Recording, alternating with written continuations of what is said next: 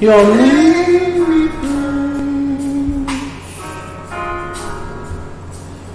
you are God with us. You are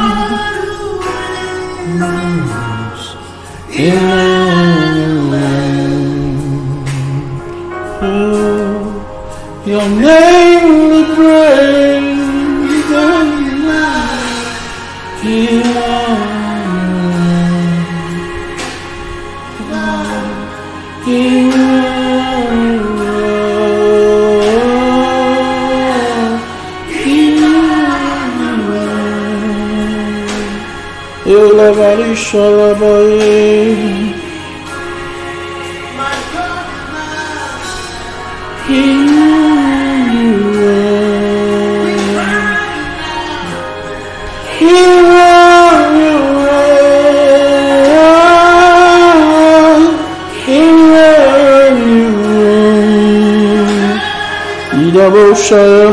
Your name be praised.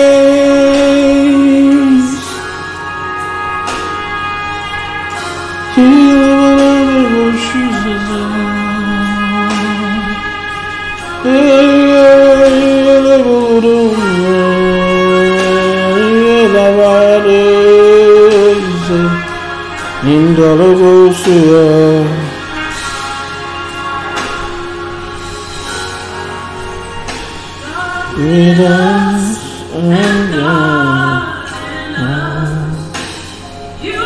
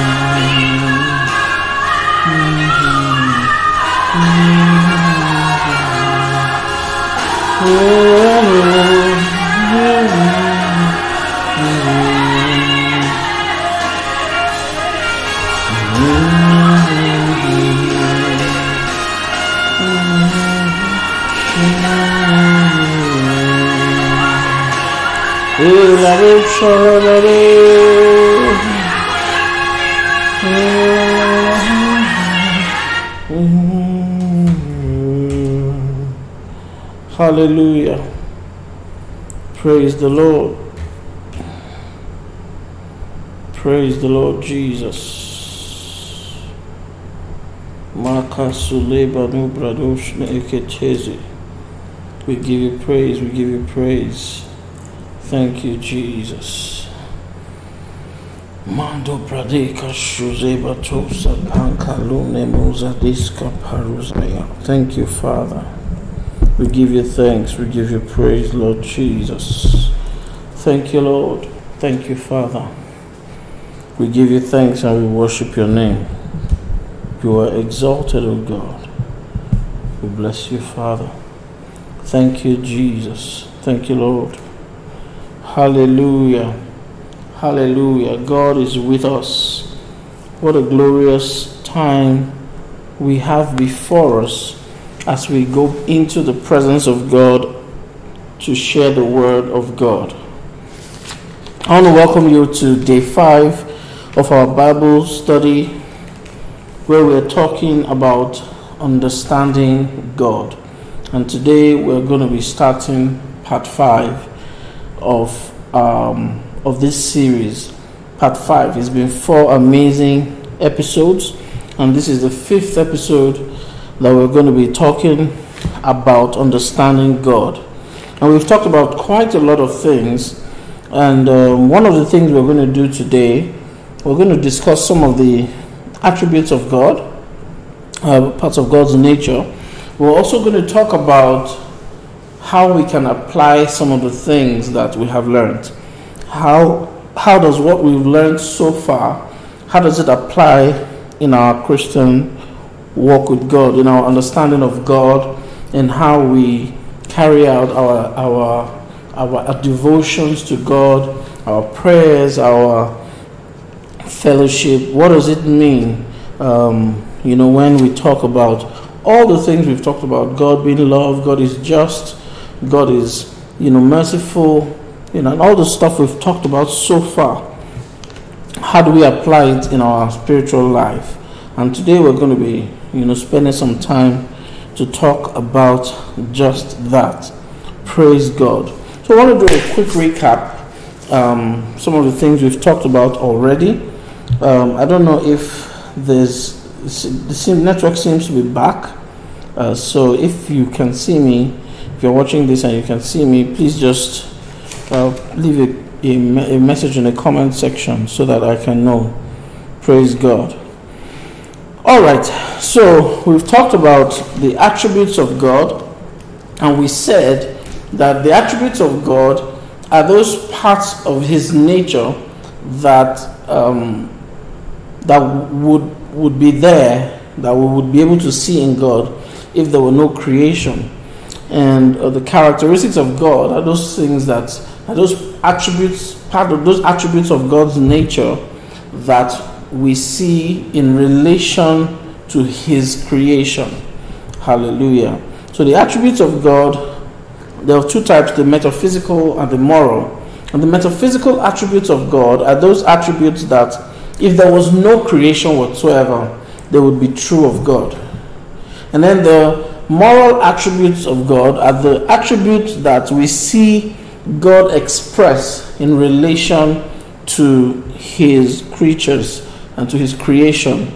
So for example, when we talk about the metaphysical, we're looking at things like God is omniscient, for example. Those are metaphysical attributes. And then you have, God is self-sufficient. God is a necessity. There's a doctrine called the necessity of God.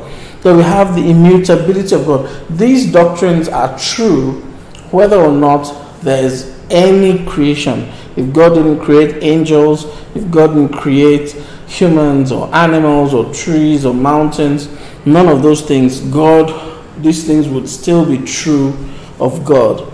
And then the moral attributes are the attributes that we see expressed in relation to God's creation. Hallelujah. So, for example, God is love. Now, God is love even if there was no creation at all. But the expression of that attribute is seen in relation to God's creation. Hallelujah. When we say God is just, yes, God is just with or without human beings or any kind of creation at all. But we see the justness of God expressed in relation to His creation. So there are attributes of God that we get to understand from the perspective of His creation. And you see many times the Bible will give us examples or symbols, from creation to explain God. You will see things like the way a father loves and corrects his son, this is the same way God corrects those who love him. You see things like the kingdom of heaven is likened to a king who, and so you find that a lot of attributes of God are seen in relation to his creation. And this is quite important, because when we then talk about the characteristics of God, God's characteristics, they are those things that we see, the things that we see as a response or as a product of God's nature. All right. So these moral attributes and these metaphysical attributes, they produce some characteristics that we can identify. Praise God. And so, for example, because God is holy and because God is just, we have his righteousness and his wrath. Right? So because God is holy and because God is just, then we see him as righteous relative to humans, and we see his wrath being revealed against unrighteousness. Praise God. So these are some of the characteristics of God. When we talk about God's sovereignty, for example, God is sovereign over all of his creation. All right, he's sovereign over all of his creation. And what does that mean? That means he has total control over all of his creation. And the way, the part of his nature that makes that possible is his omniscience, his omnisapience, his omnipresence, and his omnipotence. Hallelujah. We're going to talk about some of these others as we move on. And we talked about how it's important for us to be able to see God's justice and God's justness, hallelujah, in relation to the gospel. So we must understand why sin will be punished, right? We must understand why God frowns at iniquity, because he is holy, right? And he's just. So he says every disobedience must be punished. And so even when Jesus bore the sins of the world, God had to execute the same punishment. And Jesus cried on the cross, my God, why have you forsaken me?" Because God is just. He's not going to break his promise. The Bible says he will not alter the thing that is gone out of his lips. Another thing we talked about in relation to God's attributes is that God's attributes are it does not mean that God is comprised of all these attributes. All right? It does not mean that there's a pie chart of God's characters, and he's 10% holy and 15% loving and 5% just and 4% wrath. No, that's not what it means. So it doesn't mean that God is more loving than he is angry. It doesn't mean that God is holy, but he is also, long suffering. It doesn't mean that. It means that every one of God's attributes are absolutes. God is absolutely just, completely just. God is completely holy. God completely hates sin. God completely loves. God is completely wise. So these attributes, God it's not that they make up God. God is each one of these things in their entirety. Praise God. So when the world, there's this argument the world makes about a loving God wouldn't send people to hellfire. But they don't understand that it is because of God's love that the world is able to continue till now. Because of God's love, he sends his son to die, to bring in grace. And what grace does is that grace withholds his wrath. Grace keeps his wrath. As we're going to see today, God is immutable. He doesn't change. And so everything God has always hated, He will always continue to hate. Everything God has always loved, He's always going to love. And so, God is not suddenly okay with sin, and that is why He no longer executes judgment against sin. No, that's not the way to understand God's change, the way to understand God's attributes. Praise God. So the way to understand God's attributes is God is holy. Every part of God is holy. Every part of God. And when we start to talk about the Godhead, maybe this in the next class or in 2 classes to come, when we start to talk about the Godhead, we will understand that God is an entity that cannot be quantified in human measures by anything that we know. We cannot put God in a scale and say this is how 100% of God, right? Because percentages exist in our human measurement scales. Praise God. And so what that means is whatever God is, the one that fills all in all, whatever He is, whatever his size, whatever his breadth, his depth, his height, his width, whatever He is, He's all holy. He's all loving. Every part of Him hates sin. Every part of Him, is merciful. Every part of Him. But the thing that would make Him, respond in a particular way is dependent on what we're going to talk about today regarding dispensations. So we're going to talk about that in a bit today. Let me see if there's any other thing we can cover. All right, we talked about God's justness, and we talked about the things that we can use to see God's justness. All right, and we said God is just in that He shows no partiality. All right, so He has no favorites. He has no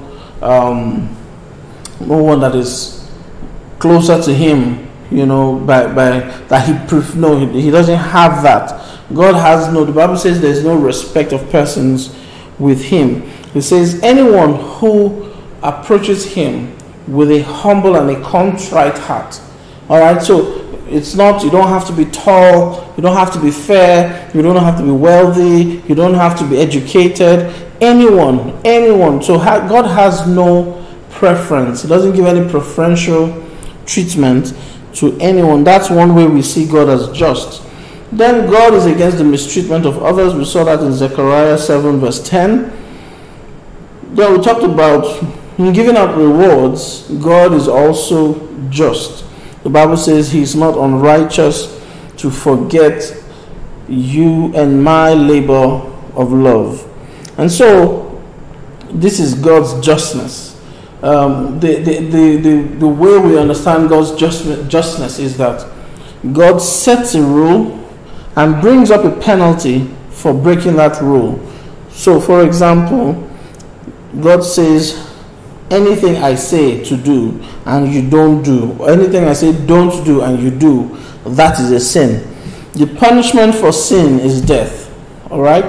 Now, God's justness is such that He will Himself bind Himself to the rules that He set. All right? That's the degree to which God is just. And I'm sure this is not something that is very easy for human beings to do. In fact, you'll find out that many humans will bend the rule just if it's going to affect them. All right, so let's see if we can move on today. We want to talk about some of God's metaphysical attributes. The first one we're going to talk about is the aseity of God. The aseity, A-S-E-I-T-Y, the aseity of God. I don't know if you've ever heard this term before, but what it means is God is self-sufficient. God is self-sufficient. So what this means, in essence, it describes God's ability to self-exist and to self-provide, so such that God doesn't need anything and God doesn't lack anything. Praise God. This is the self-sufficiency character or attribute of God. He is the uncreated creator who in himself, God has everything that he ever needs. He is not lacking. So you cannot take away from him because he's excess, and you cannot add to him to make him more complete. God is that being who is whatever he is. How did they say? Whatever he is of or by himself. That's what the theologians say. God, the aseity of God means that whatever God is, he is the cause of it. Hallelujah. So he brought it about. He made it possible. He brought it, to being. Praise God. And so I remember when I was very small, maybe about 6 or 7, and I was, my mom was doing the dishes in the kitchen, and I just used to ask a lot of questions at the time. And I remember asking my mom, where did God come from? And I think it started from, where did we come from? And then, she started to explain about creation. I said, who created us? And she said, God. So who created God?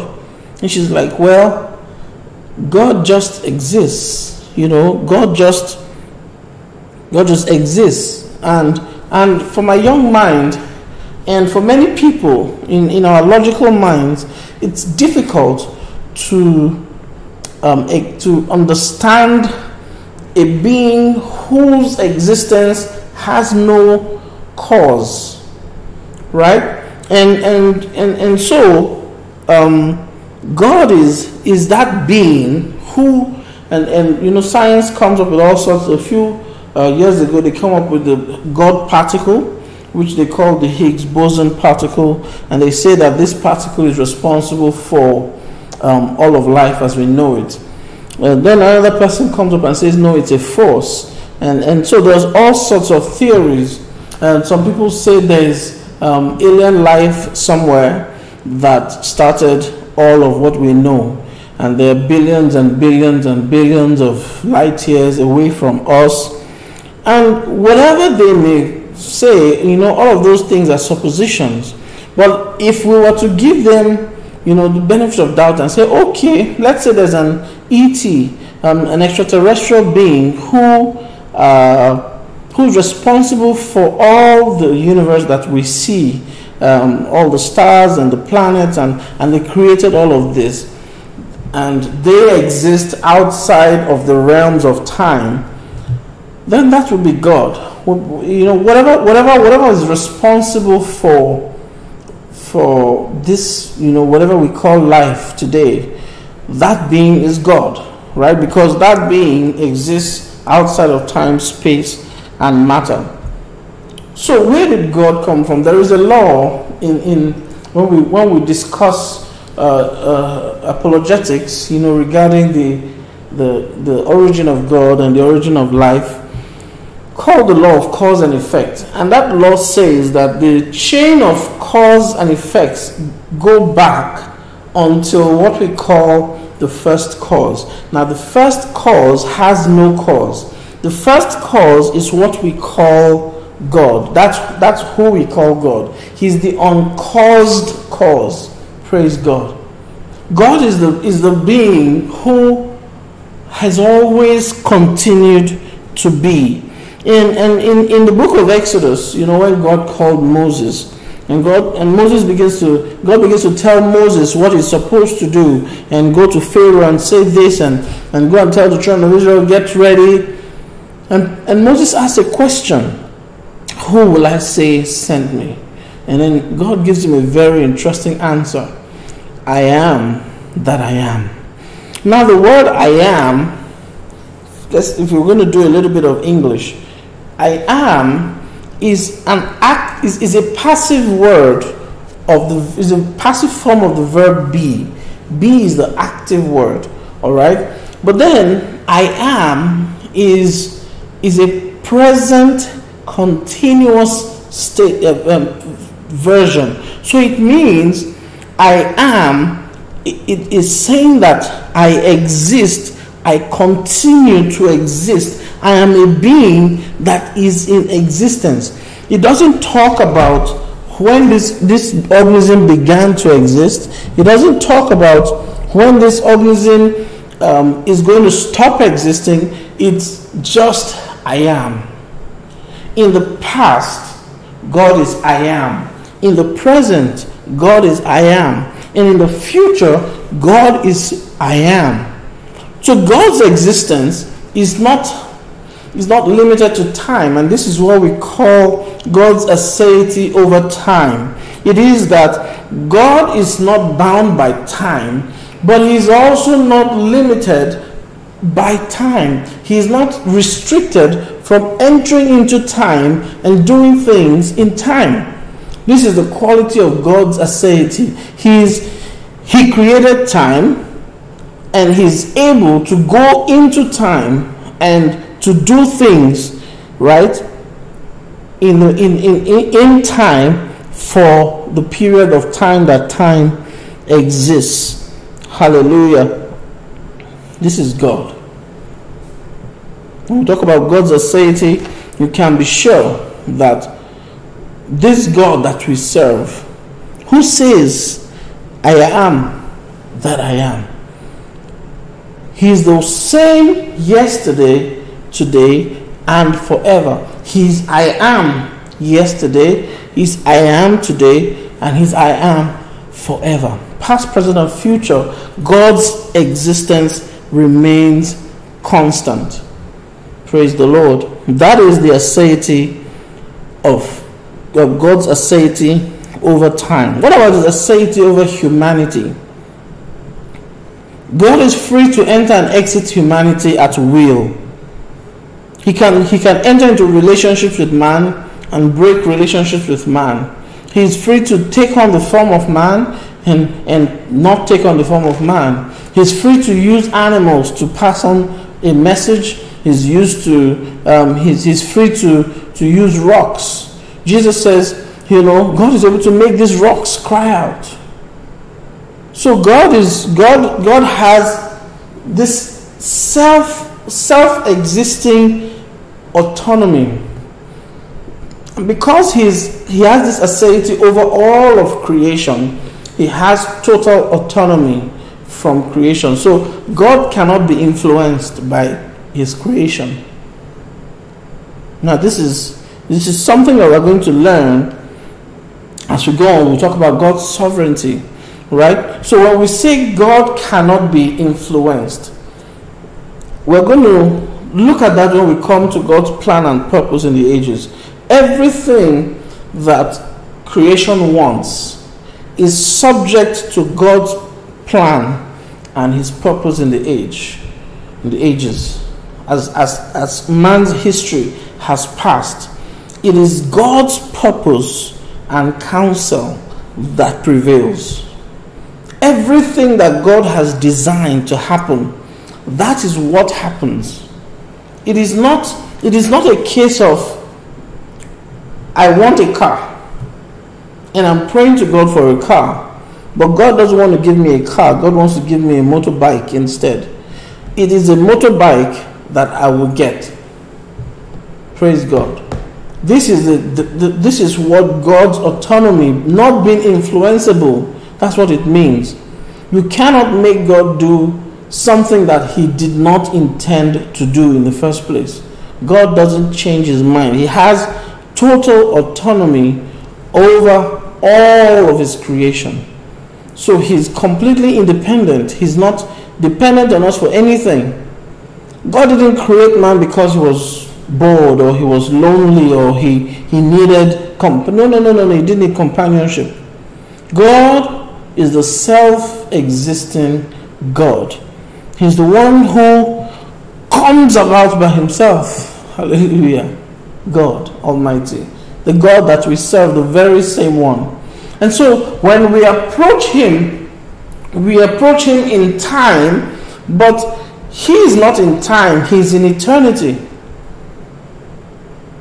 And that's his power over time, that everything in time is sealed from eternity. Hallelujah. Let us look at a few scriptures just to understand a little bit more. Let us look in the book of Genesis, chapter 14. We want to see God's autonomy over mankind, over his creation. Genesis chapter 14, verse 19. This is the story of Abraham and Melchizedek. When Melchizedek had come to meet him, and the Bible says in verse 19, he blessed him and said, "Blessed be Abraham of the Most High God, possessor of heaven and earth." So God is the possessor of heaven and earth. That means he's outside of heaven and earth, isn't it? Genesis 1:1 says, "In the beginning God created the heaven and the earth." And so he is the owner. He exists outside of it. So there's nothing in it that he depends on. I don't know if you understood that point. Very important point. Let's the whole of Psalm 50. The whole of Psalm 50 just talks about why God should be praised. Not because why we worship God is not because we worship like by worshiping God, we're entitled to get things back from him. By worshiping God, we get blessed. He owes us a blessing. No, we talked about it earlier. We said, when we talked about God being jealous, right? Psalm 29:2, "Give unto the Lord the glory that is due to his name." So God deserves all the glory that is due unto his name. If it is due to him, then it should be given to him. And so Psalm 50 just talks a lot about the reasons why God's glory is due unto him. Psalm 24 says, "The earth is the Lord's and the fullness thereof." I want to read one last place in Job. In the book of Job, chapter 41. Real quick, verse 41, verse 11. It says, "Who hath prevented me that I should repay him? Whatsoever is under the whole heaven is mine." So God doesn't owe anybody anything. Somebody says, "Oh, I give my tithe, so God is committed to." No, the Bible says no, that's not true. God owes you nothing. In fact, everything that you are bought with a price. And if you understand the slavery rules in the Bible, the slave was owned by the slave owner. And everything that the slave needed for welfare was provided by the slave owner. So God is completely independent in his self-existence. God is not, some people will say, "God, if you are God, do this. And if you don't do this, I'm done with you." Newsflash. God doesn't need anyone. God doesn't need anything. There's nothing we have. There's nothing we have that God needs. Let me read it finally in the book of Acts, chapter 17. Verse 24 says, "God that made the world and all things therein, seeing that he is Lord of heaven and earth, dwelleth not in temples made with hands, neither is worshipped with men's hands, as though he needeth anything." So we may worship God as if he needs our praise, but no. You may think, "Oh, God needs my money." No. When you give money to God, God is not obligated to do anything. You are giving God whatever you give him out of the bounty that he has blessed you with. I'm doing this work that I'm doing for the body for God, not because I expect a blessing. That's not the purpose that should not be the purpose for anybody doing ministry. It's not because I need a blessing. No, I'm doing this because God owns me, and if He wants me to do this, this is what I will do. Praise God. And so should every one of us. Let's move to another, because we have quite a bit to cover today. We might go slightly beyond 1 hour. Let's talk about the necessity of God. The necessity of God. In the popular scripture in Genesis chapter 1, I already quoted it today. The Bible says, in the beginning, God created the heaven and the earth. All of life as we know it, exists within heaven and earth. All of man's existence, the farthest planets, billions and billions of light years away. I was reading recently an article that uses infrared. They have one of the biggest telescopes in the world that's going to take pictures, using infrared technology to take pictures of planets that are billions of years away. All of those things fall under the heaven and the earth.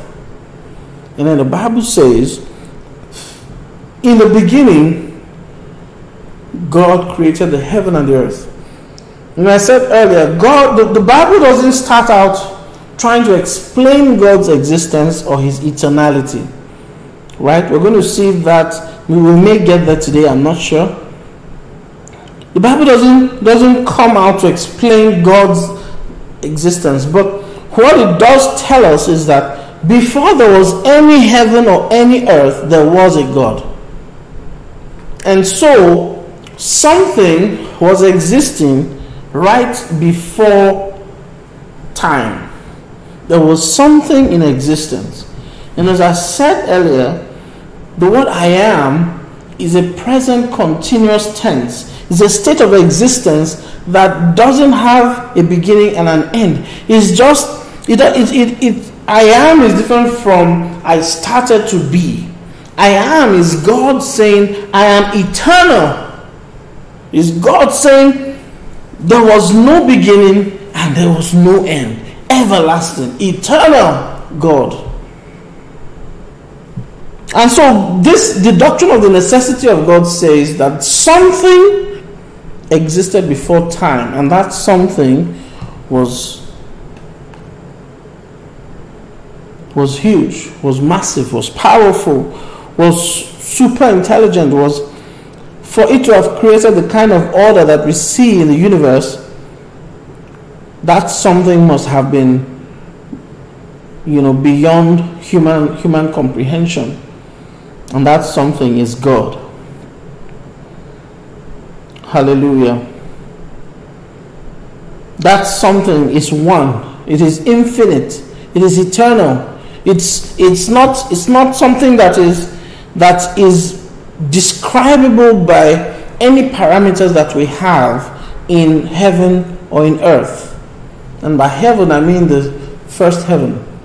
All right, the first heaven where you have the stars, the planets, the cosmic system, the galaxies. Hallelujah. So that's another aspect of God's existence. If heaven and earth are wiped away, there will always be something that must exist, and that something is God. Hallelujah. Praise God. Let's go to the book of Hebrews chapter 11. It's a popular scripture. And it says, chapter 11, verse 6. It says, but without faith it is impossible to please Him. For he that cometh to God must believe that He is. So this word is another form of the word am. All right? He is.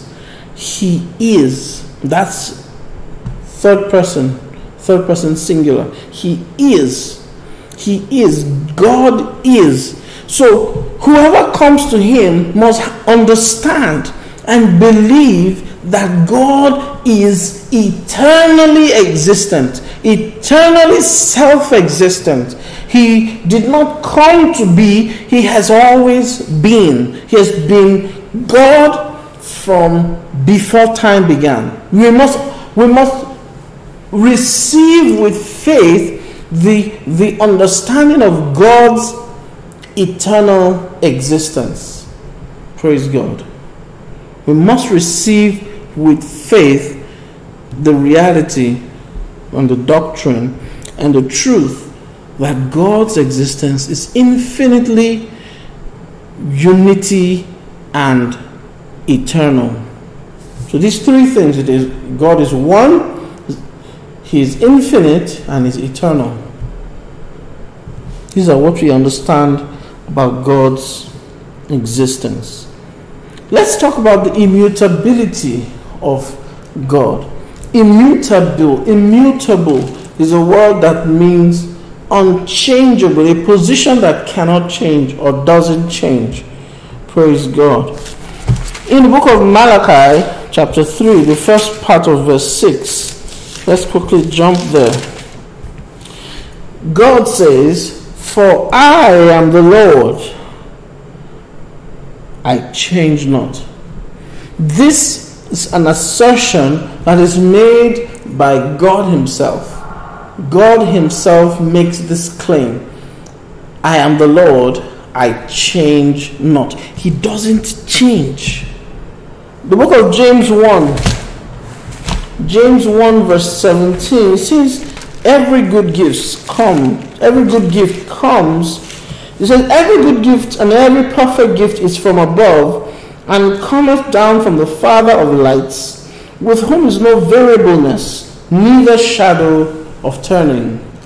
So this is God. There is no variableness. It's not one thing today, another thing tomorrow. No. He is constantly God, constantly unchanging, constantly the same, always the same. In fact, the writer of Hebrews puts it this way in Hebrews 13 verse 8.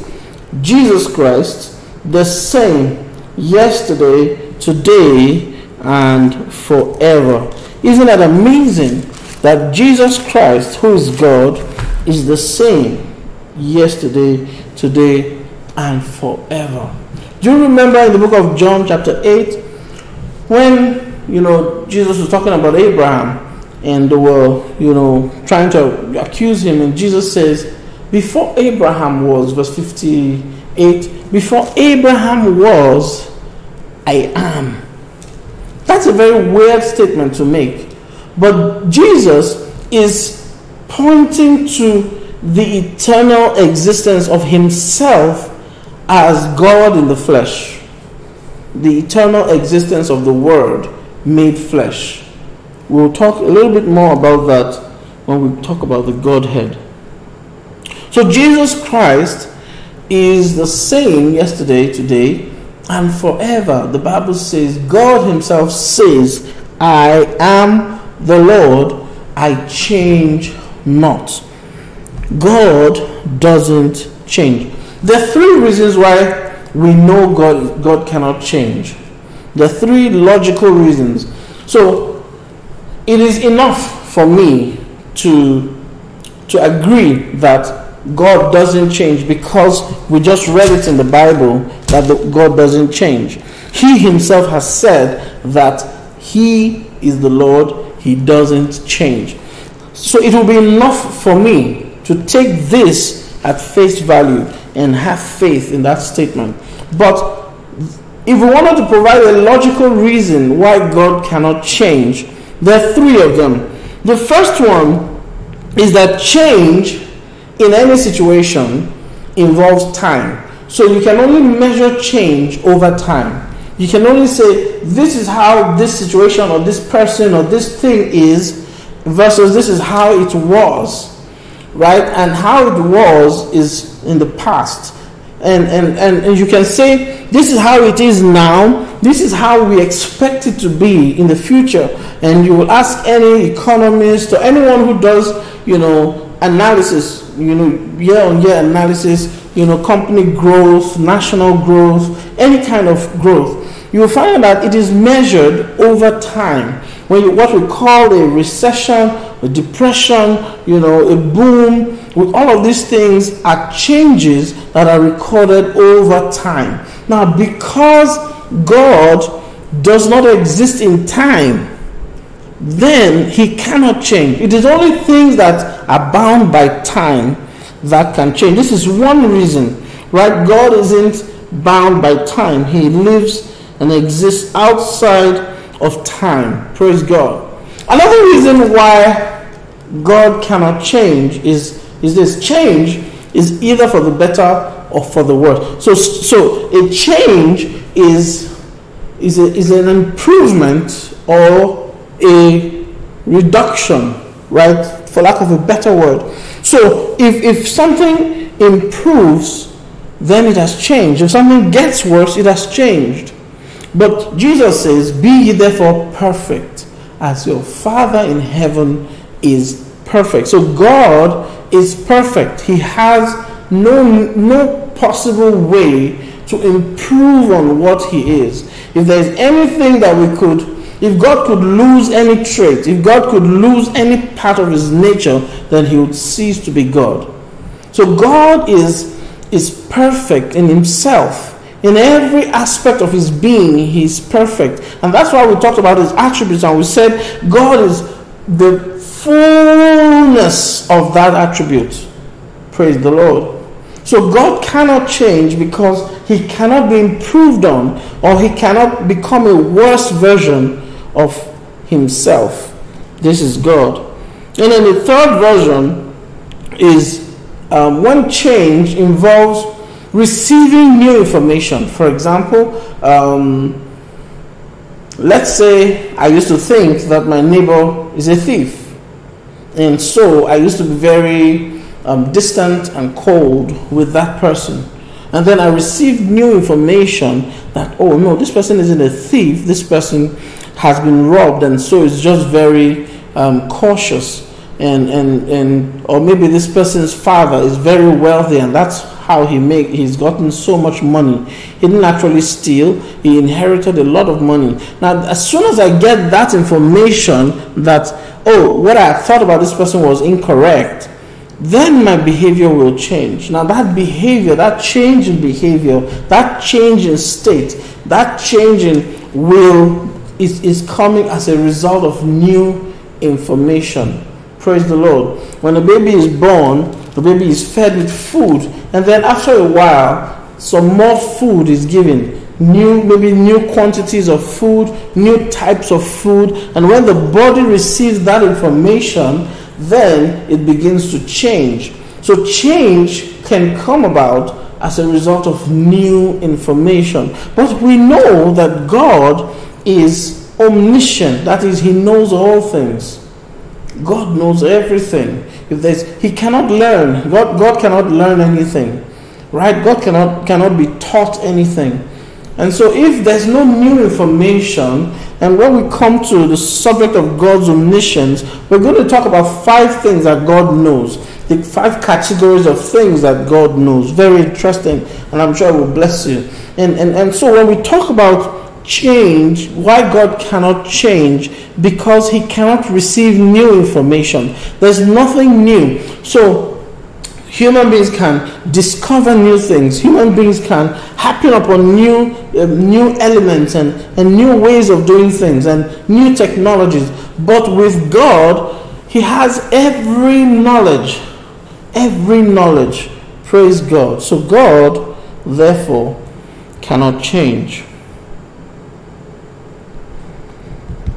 But there's a way that, has been argued that God has changed. And when we look in this place, we're going to really take a bit of a look at dispensations. Because one will argue that the God we see in the Old Testament is very different from the God that we see in the New Testament. The God, many people say the God of the Old Testament is a God of wrath, and the God of the New Testament is a God of love. But I showed us earlier in this series how in the Old Testament, in the book of Isaiah chapter 6, God shows Isaiah a vision about heaven. And he sees in his vision, he sees living creatures before the throne, and they are singing, "Holy, holy, holy is the Lord." And then, thousands of years later, God shows another man called John the Beloved, a vision of heaven in Revelation chapter 4. And in this vision also, he sees living creatures before the throne, and they're singing the same thing, "Holy, holy, holy is the Lord." And I talked about the consistency of the heavenly vision, and I told us that we should be careful about how people suggest that they have seen visions of heaven, and very rarely do we find that these visions match each other. Usually they're different in content, location, or different things, and so it's always very careful for us it's important for us to be very careful. All right. And so in the Old Testament, God is holy. In the New Testament, God is holy. So what does this mean? Because when we talk about God in the Old Testament being a God of wrath, and God in the New Testament being a God of love, the only reason why we call it love is because God doesn't strike people down. The sanctions against iniquity and sin are not summarily executed as it was in the Old Testament. And so, to understand why there's this difference in relationship with man from God's perspective, it needs us to understand that there's something God instituted in his relationship with man called dispensations. Dispensations are another word you could use for dispensations, like a government, like an administration, a system of operation. You could call it a regime, right? You could call it a leadership, right? A method of operations. You could call it a rulership, call it so many things, right? A dispensation, according to biblical theology, is the way God has operated and related with men in different ways throughout the history of man. I'll say that again. Dispensations, really in biblical theology, refers to how the different ways that God has related with man, the creation, over the course of man's history. Praise God. This is what we call dispensations. Praise God. I'm just about halfway through my notes, but we're going to wrap up anytime soon. Praise God. Dispensationalism is the theology, is the doctrine that teaches that God relates to people according to the dispensation that they belong to. All right? So God hasn't always related with man the same way across all dispensations. And we recognize 7 dispensations in the Bible. So the entire Bible is kind of divided into time segments or dispensations. Praise God. This is not a full-scale teaching on dispensations. We just want to explain that how God hasn't really changed, all right, between the Old Testament and the New Testament, while we are seeing different systems of operations between man and God. Praise the Lord. So there are 7 dispensations in the Bible. From Genesis 1:1 to Genesis 3:7, we have the dispensation of innocence. And this is when man did not know good or evil. Man did not know what was, man just lived, right? Lived according to how he related with God. God didn't have there was no sense of sin. There was no sense of right or wrong. There was no sense of law, in man at the time. God just related with man at that time. But you remember in Genesis 3:6, right, the Bible says that Eve saw the fruit and she ate it, she and her husband. And there's different discussions about whether or not, some people say Adam was not with her, but then Genesis 3:6 says Adam was with her. So there's that debate that goes on. But that was the end of the first dispensation. And the second dispensation was when man began to be governed by his conscience. All right? And so man began to have to know right and wrong. And that means there was a morality that was developed. And morality was the thing that God used to relate with man. And in that time, the Bible says the children of men did wickedly. They did bad things. They did evil things. They chose the evil. All right? So much so that God said it repented him that he had made man, and he wants to destroy all of mankind. This was the age of the dispensation of human conscience. And then the third dispensation was the dispensation of human government, and people began to gather themselves into clusters and into tribes and nations and began to rule themselves. And at this point, people were in their tribes, in their tongues, and let's look at, for example, in the book of Genesis chapter 10, you already find that nations were already in existence. And so let's look at Genesis 10:5. It says, "By these were the isles of the Gentiles divided in their lands, everyone after his tongue, after their families, in their nations." So this was the period where humans were governing themselves. God allowed humans to govern themselves. All right? And then the fourth dispensation is the dispensation of promise. And you remember in Genesis 12 when God appeared unto a man called Abram, right? And God said, "Get out of your father's house, your kindred, and all of this, and go to a place that I will tell thee of." All right? And God made a promise to him. And God made this promise to him, and that promise became the precursor to what we call Christianity today. The Bible says Abraham believed God, and it was counted to him for righteousness. All right, so at this point, God chose Abraham, God called Abraham, and made this promise to him, and all their life was lived by this promise. In this period, the nation of Israel was formed, and they had gone into captivity in the land of Egypt. God had sent Moses, and Aaron, his brother, and they went to rescue them from captivity, and they were leading them into from Egypt to the promised land. And by this time, in Exodus 19, we had the Red Sea, we had all sorts of miracles. All right, and if you read, the early parts of the book of Exodus, we begin to see how the children of Israel began to murmur and to grumble against Moses and against God. And God was, getting really angry with them.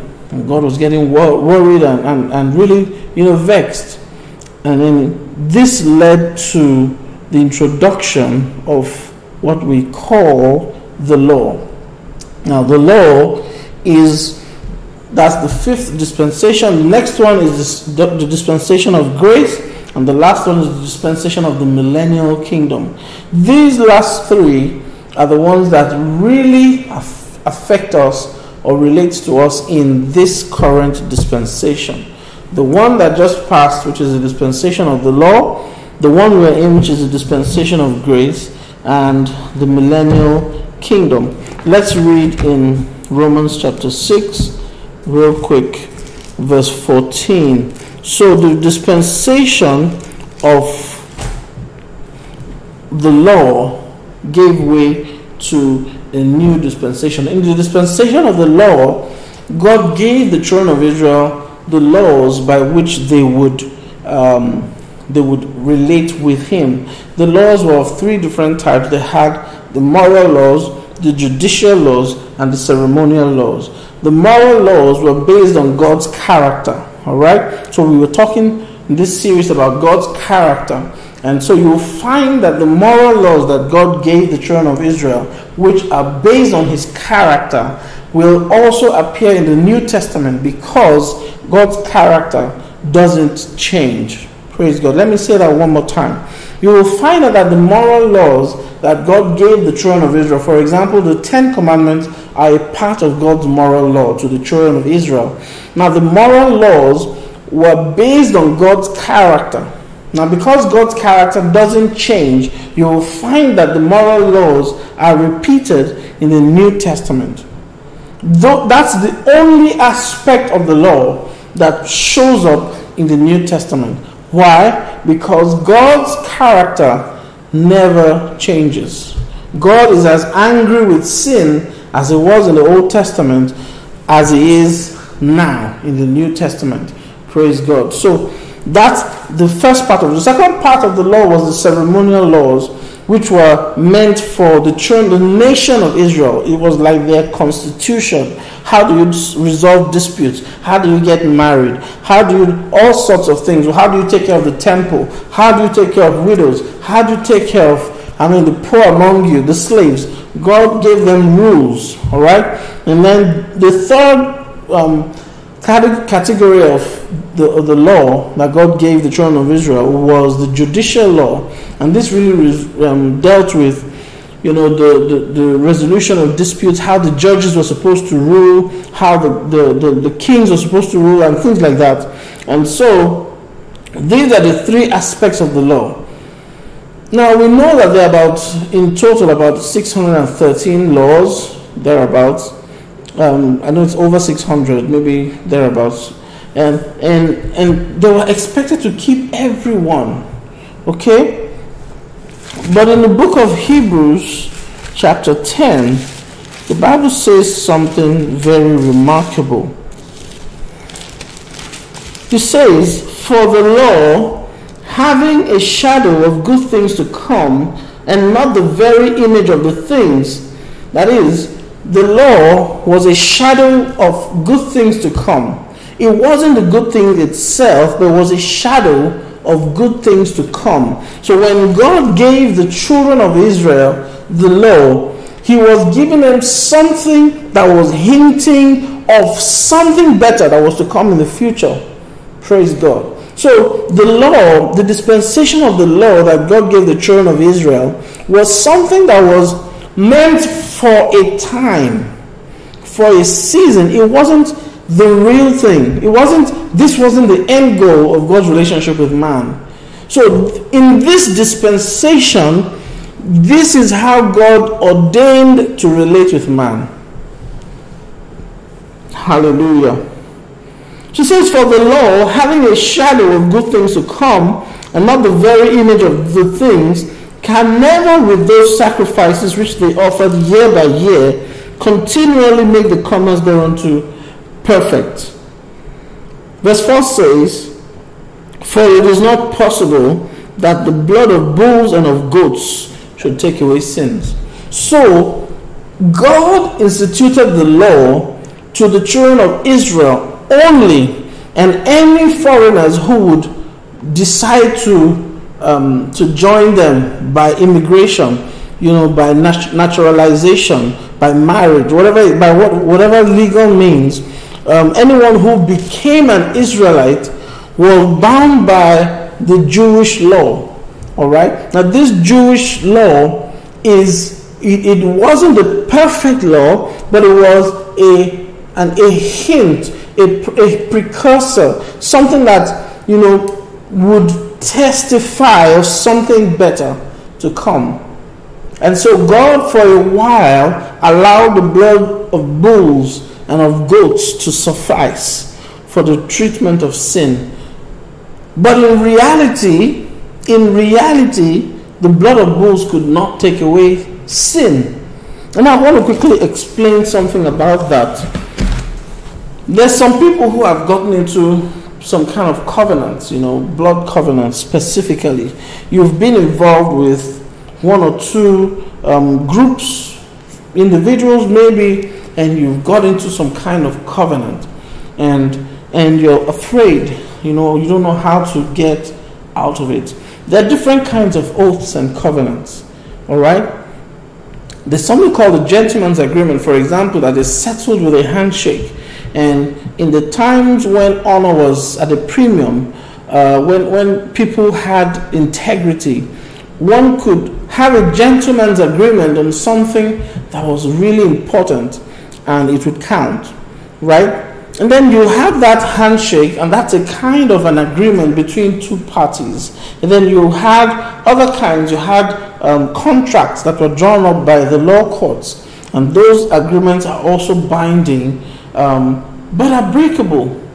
Then you have other kinds of agreements now that begin to enter into a more supernatural or sinister mode of operations. And so you had people who would slaughter animals to make a covenant with another party or on behalf of another party. And much of Africa is, our history is very fetish and filled with things like voodoo and black magic. And, people they say these are religions, right? But these things, these methods of operations, of religious practices, were really trying to bring people into some kind of spiritual bondage. Because the Bible says the life of flesh is in the blood. God doesn't play with that. In fact, He commanded the children of Israel never to eat anything that had blood in it. All right? And so, you've entered into a covenant with that was made with blood. But that's, and then now when you come to the category of blood covenant, which is the highest form of covenant, there are categories even within this blood covenant. You have the blood of animals, you have the blood of beasts, but then you also have the blood of humans. And some people use human blood to make their own oaths and covenants. If you have ever joined a confraternity in Nigeria, you've been made to enter a blood covenant. And if you've done maybe some kind of secret societies, they also have some funny evil blood covenants. But there is a particular blood that is the highest kind of blood. It is the most potent, is the most powerful kind of blood, that when that blood is applied, every other covenant can be broken. When you have a master key that can open every lock in the house, the one who holds the master key can never be afraid of a locked door because he has the master key. The blood of Jesus is the highest, purest, most powerful kind of blood. There's a song that says, there is power, wonder, working power in the blood of the Lamb. There is power, wonder, working power in the precious blood of the Lamb. So the blood of Jesus is the most potent blood ever in existence, ever. It will break the covenants that have existed years before you were born. It will break the covenant that have existed years after you were born. It will break the covenant that existed that you were not even aware of. It will break every kind of covenant, spiritually speaking. The blood of Jesus. The blood of Jesus. How does it do that? The blood of Jesus washes us. It washes us. It purges us and cleanses us and removes everything that could have caused us to be stained. And when we have received robes of righteousness, when we are now white as snow, as the Father sees us through the righteousness of Christ, when the blood has made us white, it washes away all those covenants. And that is why, as a believer, you can stand in the place of prayer because you understand the power in the blood of Jesus. You can stand in the place of prayer and bring every covenant that you've entered into, knowingly or unknowingly. Some people's parents have placed them under covenant. Some people's in-laws, some people's neighbors, some people's landlords have placed them on. You can stand in the place of authority as a believer and tell the devil, I am washed with the blood of Jesus. The blood of Jesus is the greatest and most powerful covenant that you could ever engage in. And so the blood of bulls, God recognizes that it couldn't have washed away sins. But God permitted it to be so for that dispensation. And when God introduced the new dispensation, by what? By the slaying of his Son, Jesus Christ, who died for our sins. His blood now becomes the perfect antidote to sin. And when that sin is wiped away, we come under this new dispensation of grace. What is the dispensation of grace? The Bible says the grace that brings salvation has appeared unto all men, all men, all humans, everyone. The grace that brings salvation. And that's the dispensation of grace. It is because of God's grace that we have access to his mercy. It is God's grace that brings his love to us because of God's grace. God's grace is God's love expressed to man. That's the dispensation of grace. And because we're in that dispensation of grace, because Christ has already been nailed on our behalf, on your behalf and my behalf, and on the behalf of everyone in the world. Because of that, we are beneficiaries of God's grace. And we stand in that dispensation now. So it is not that God has changed. It is that the dispensation has changed. And because God is just, he will not break his covenant, that nor will he alter the things that have gone out of his mouth. He's going to stand by his word, and he's going to say that all the sins that a person can commit in this dispensation can be cleansed by the blood of Jesus. And so if you haven't been saved, if you've not been saved, this is a very good time for you to appreciate what Christ has done. Because if this were in the Old Testament, my dear friend, you may not be so comfortable. God would have required you to pay the price for your sins. But thank God we are in the dispensation of grace, where it is not that God condones sin. It is not that God is not upset with sin. It is that his mercy and his grace withhold his wrath. But there's coming a time in the next dispensation where the wrath of God is going to be poured out. And when that wrath is poured out, people will wonder, oh, why? Why is God doing this now? Why is God so angry? But we will, at that point, it will become clear that the cup of sin is filled to overflowing. And so, the dispensations recognize a pattern with which God deals with men in each dispensation. God will give you a responsibility to do something. For Adam, it was tend the garden.